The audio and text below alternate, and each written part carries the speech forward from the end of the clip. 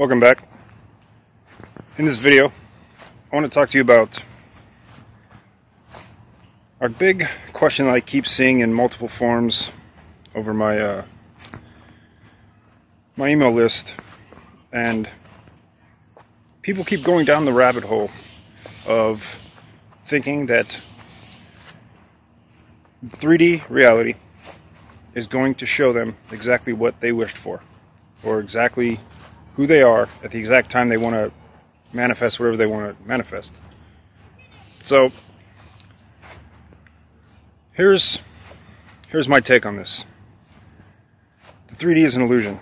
We are living in a simulation. There is no out there. There's only in here. Do you understand? Okay? If you think that out there is going to set you free or bring your desires to you, you're absolutely wrong. And you're fooling yourself. You're going to keep going down that spiral of BS forever.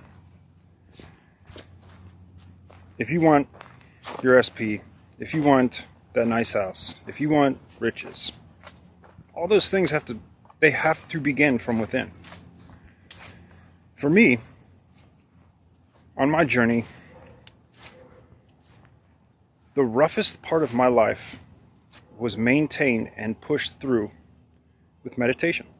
That's why I offer free meditation that I still use often. It's wonderful. I love it. If you don't like it, if you don't dig it, I would recommend making your own meditation just on your phone. Make a guided meditation for yourself. Hear your own voice. Piece of cake. And what I've found with most of my clients, how do I put this? They're too delusional about the wrong things. Be delusional about the right things, which are the outside world, how things will happen in your life, what will happen in your life. Nothing is going to happen exactly how you imagine it. Nothing. All those big things, all those dreams that you want, you have no idea how they're going to come into fruition. You have no idea. Your only job, I've spoken about this a lot, and this is what I always tell my clients when I hear this out there analogy of when and how and all that bullshit. It's not your job to do that. Take the burden off of your soul. All you have to do is live it. Live the dream. Just live it. Live your life in the most epic, passionate way, healthiest way that you can do, that you can muster. And I think one of the greatest gifts that we have, I always quote Bashar because he is just master teacher. I love it. Whether you believe channeling is real or not, everything that entity says is freaking on point. But he says,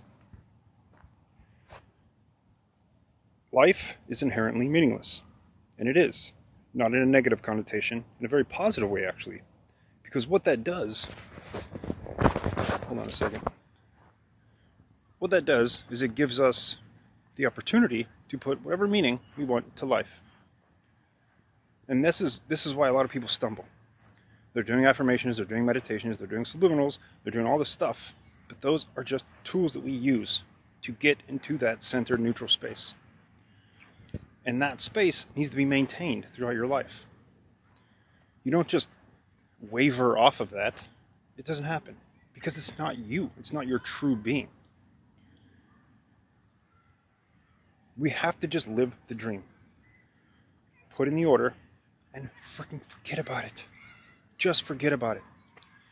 Allow your higher faculties to take over and run your life behind the scenes. Because, surprise, surprise, that's happening right now. Your subconscious is running your life behind the scenes. And up until this point, if you were like me, it's not going very well. And I know what that feels like. But you have to take this step. This is so crucial. It is your doing. Not your fault. It's not a fault. It is your doing. Now that you know that, And now that you're aware of that, take your choice. Maybe make your choice. Just make the choice of positivity. Choose positivity, even if it's a negative experience. Now, I've seen a lot of people in my life go through what they would call, and myself, extremely negative experiences, like monumentally life-changing experiences. And at the moment, I know it's hard to look at it in a positive way because it hurts and it sucks, and you're like, what the fuck am I going to do? But every single time, and every single one of these people, when I gave them this advice, they didn't freaking believe me at all. They were like, how can this be positive? How? Ugh. But over time, they realized it was extremely positive because the monumental change that happened gave them opportunities that they never, ever would have been able to see or even witness for them to take if it weren't for this circumstances of negative things that happened. But you don't have to go through all of the trials and tribulations to realize this in the moment. In the moment, you can decide. It's pretty well known. Science has shown us this. We are beings of light. At the subatomic level, we are literally light waves shifting billions of times per second. That is a fact. Since you are shifting, you cannot perceive it with your physical body because the physical being is extremely limited. We're extremely limited. We can't perceive ourselves shifting billions of times per second because of our physical condition. But that's okay, because now you know. Now you know. At every single moment, you have the absolute best choice. And, you know, I know when I say that, people are like, but it's hard. But. Look, just realize that it's way more difficult to accept this information and make changes. Look, I got a little worm hanging from my camera. Little buddy. It's way harder to make these changes if you don't first understand that bringing yourself to that centered space makes it incredibly easy. Incredibly easy. Through meditation, we can get there. We can become truly the I am, the person that we are, with no name, no birthday, no skin color, no sex, no gender, whatever, nothing. None of that exists there. And from this place, we can program our reality to bend to our will. And to get back to the subject here, 3D reality, it doesn't freaking matter. It doesn't matter if things change. It doesn't matter if you see that changes happen. It matters that you did it from within. And having 100% complete faith that that is your path. Is it your path? Is it your purpose in life? Is it your passion? Are you following your greatest excitement? You know when you are inside. When you reconnect with the spiritual being, you just freaking know. And I hate to say this. I really hate to say this. But look, if you don't start to accept the truth of who you are, you will be overrun by society, by TV, by the news. You will live in a state of fear. You will live in a state of lack forever. I don't care if you think that lack is financial. It's not. It can be, but ultimately lack is lacking abundance of your pure light, of the awareness of your pure light being. This is what I want for you. This is my goal in this video. This might be a little bit of a tangent. My goal in this video is to let you know you don't have to hold the burden and stress of 3D reality. It's only up to you to have fun and live life like a freaking kid. Do you remember when you were a kid? No worries. I mean, when I was a kid, it was a little bit different. I would go out all freaking day, and I would just do shit outside all the time. And things happened in my life that were awesome. I don't remember being a child and having like really, really bad experiences. Like I had some really off-kilter experiences because my family owned a funeral business, and I grew up in that sort of surroundings. And still, when I look back on that, none of it was like negative. It was all a very positive learning experience for me. And a lot of people will look at that and be like, oh my God, you were surrounded by death. You were surrounded by so many people mourning and grieving. And yeah, I was. As a child, 5, 6 years old. Oh yeah, dressing up in a little kid suit, walking around, watching families that I've never seen before mourn over lost ones, but they didn't understand. Now I know that nothing is lost. Nothing is lost. This physical being can be destroyed, but your essence is infinite. It cannot be destroyed. Pure energy can only be transformed, transferred, okay? And I think that's very important to know.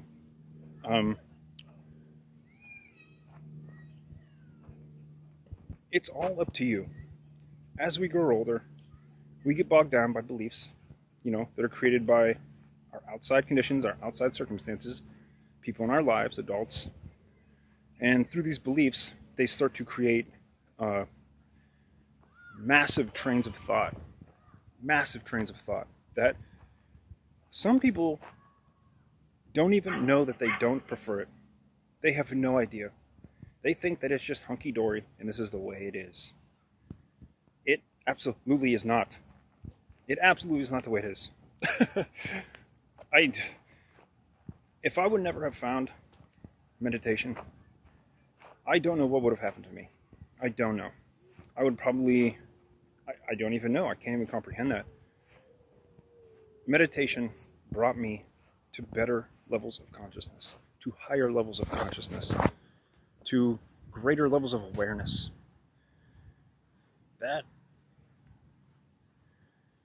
That is truly what I want for you. And that is what I want for everybody that I work with. That's the goal. Higher levels of consciousness, higher levels of awareness. Because without this, you're just a leaf in the wind. I love that analogy. I think I've said it freaking hundreds of times in my videos. You can't be a leaf in the wind. In meditative practices, you can't. Because that's your true being. That centeredness, that ever-flowing, oscillating energy that is truly our spirit, our consciousness. In the 3D reality, in the physical realm, that's not how we do it. And that's not what you want to do, because that is a recipe for disaster. You're going to wake your ass up. You're going to sit down on the edge of your bed, in the chair, in the couch, and you're going to meditate. 2 minutes, 1 minute. It honestly really doesn't matter. It really doesn't freaking matter, as long as you start. I've said this so many times, and this is not a gimmicky trick. It literally does take seconds to shift your consciousness. It takes seconds. As soon as you make the choice, become aware of things that are ruling you, which happens almost immediately in meditative practices, you've shifted into a new you, because we're shifting billions of times per second anyway. You have that opportunity. So, you might be saying, well, Dre, you walk around and smoke cigars, you drink coffee. Yeah, I do. But I don't do it right when I wake up in the frickin' morning. That is your time to set your goddamn mind right. I'm so dead serious about this. This will change your freaking life if you just do this for a little while. I talk to so many people. Recently, I've been running a power hour. I'll leave it in the description if you want to join. It's just an hour of coaching, because I know a lot of people don't want to commit to a month, 2 months, 3 months. So I made it easy for you. Easy. Just do this. And this is a lot of the stuff I work with, is just doing this in the beginning. Force yourself to get out of that monkey mind and center and just become present and aware and neutral, non-judgmental, become the true I am, the true consciousness. When you do this, like I said, it's going to be a little bit difficult if you've never done this before. That's okay. Just keep freaking pushing through it. Nothing is going to come easy. There are a few things that you can do that are easy and you can get results for sure. But think about it. Learning to ride a bike, learning to tie your freaking shoe. You never got it the first time. Like, it takes a little bit, but then it's supernatural. It's supernatural. That's where you'll get to. So, I work with people on energy awareness, and it depends on where they're at. If they haven't meditated before in their lives, we start there. But if they have been meditating and are having trouble, then I go into aligning chakras. And I know a lot of manifesting coaches, which I agree with them. But I do this, I take it to another level. Manifesting coaches will tell you, you don't have to heal, you don't have to do shadow work, you don't have to heal your chakras, none of that stuff. To manifest. Okay? That is absolutely true. Because they're only talking about manifestation. I am talking about healing. Okay? We can align our energy centers of our body for greater healing. Okay? You don't have to do that to manifest. That's where we differ. Manifesting is one thing. Healing the energetic self. Taking a hold of the reins, and you can literally go inside, and I like to put it this way. This is the best analogy I could ever come up with, probably because I've played music for so long. You have 7 chakras. There's 7 notes in a musical scale. Interesting, isn't that? That's very interesting. Now, listen to this. If you were to play an instrument and all of the strings, or all of the notes, sorry, I'm a guitar player, all of the notes are out of tune, that instrument's not going to sound very good. Same with your body. You must tune the instrument. If you tune the instrument, things will change in your life very drastically. Not just, I want to manifest a car, I want to manifest love. No, it's not like that. Those videos, like, there's some really good guys out there. Be Something Wonderful is good. The Power of I Am is really good. Eric's freaking awesome. Shit, I can't remember. Your Universe is a good one. They're very popular. There's some good ones, and they're like they're saying it like it is. They're no holds barred, and they're telling you like it is. But they're really only talking about manifesting. They're not talking about energy awareness, energy alignment. And I think that's a very crucial part of us becoming a complete whole human being in this existence. And I've seen with so many people who they get good with the meditation. And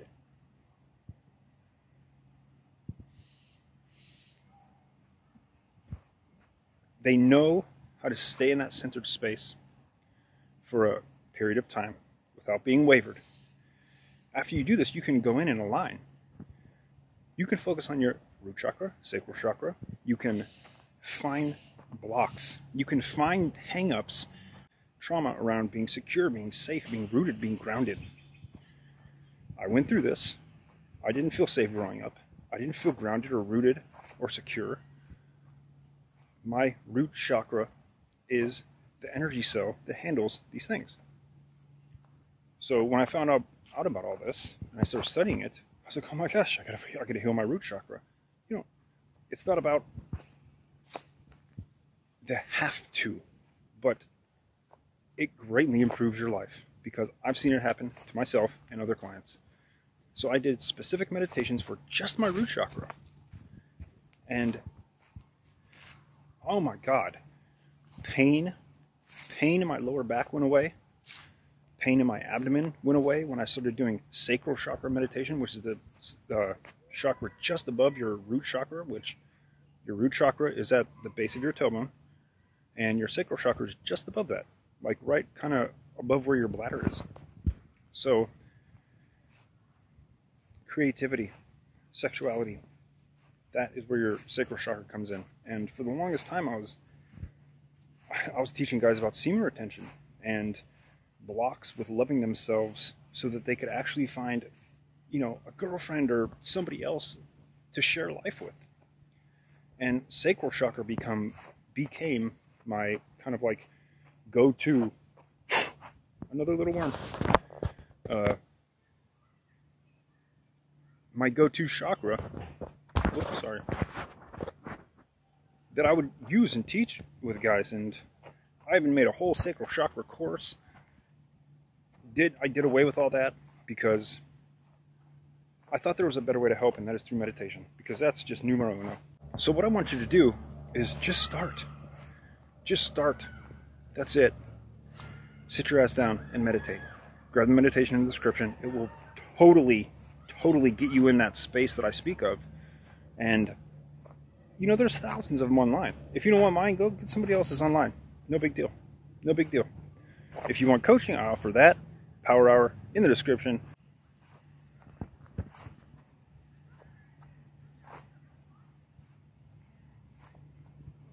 After you center yourself, after you do that, this was a big one for me. I used to be a huge pothead, and as soon as I woke up, I would have a joint ready right by my nightstand because I could not face reality. I couldn't face myself. Don't do that. Coffee is the same thing. Smoking a cigar, same thing. But I'm talking about directly in the morning after you wake up because of your brainwave states. Oop, keep blocking the camera. Here, I'll flip you. Ooh. When you wake up, when you first become aware that you're conscious, you're in theta, this is the prime time to center yourself. Because your thoughts that are created by your beliefs have not really come online. And you can kind of like, you're under the radar with it, so you can kind of like jump into a meditation, center yourself, and then all those thoughts and beliefs that you don't agree with, that aren't you, that you should be choosing throughout the day to not latch onto emotionally. Becoming aware of them is one thing. Latching onto them emotionally is your fault. That is a fault. That is a mistake, because you're aware of them. So you might be saying, well, how do I become aware of them? Just meditate. They're there. You don't have to try. I've worked with people who have gone through war, who have been in the military. I've worked with women who have been severely traumatized through, how do I put this without YouTube censoring me? Sexual abuse or physical abuse. And this was great for them because they knew that as soon as they got up, the shit was going to hit the fan. They knew they like did some of these people wouldn't even go to sleep because of it, because they knew that the morning was going to suck so bad. And this is how I worked them through this. You gotta first understand that there are different states that our brain goes through. And theta, delta is pure slumber. Theta is groggy, just when we wake up, which is the state we come to in deep meditation. Even if you've been awake, say you went and freaking rode your bike, you're huffing and puffing, you get home, you can calm your body down into theta through meditative practices and breathing. Just breathing and sitting there with your eyes closed, doing nothing. Like, that right there should blow your mind. You don't have to do anything. It's all there for you. Alright, I looked it up so I don't butcher for you. Here it goes. Man's chief delusion is his own conviction that there are causes other than his own state of consciousness. Neville Goddard. Think about that. Your consciousness truly creates your reality. If you go inside, you can take control of your life. Thank you for liking. Thank you for subscribing. Everybody, there's so many new people. Welcome. And thanks for watching the videos. Thanks for hanging out with me. I'm going to walk around this park, smoke a cigar, and head home. Have some lunch. I'll see you in the next video, my friend. Peace.